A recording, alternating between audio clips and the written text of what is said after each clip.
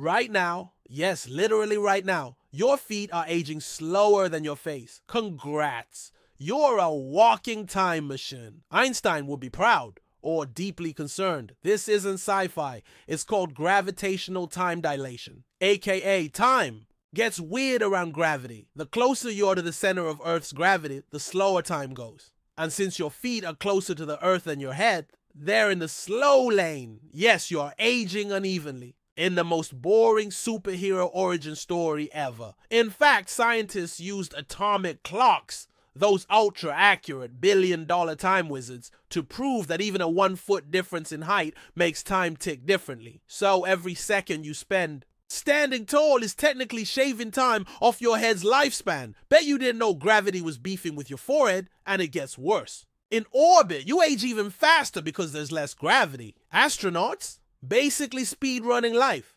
Meanwhile, if you just sit down forever, you win the aging race, sorta. So next time you trip, don't blame clumsiness. Blame space-time betrayal, cause on this planet, your feet live in the past, and your head's already halfway to the future.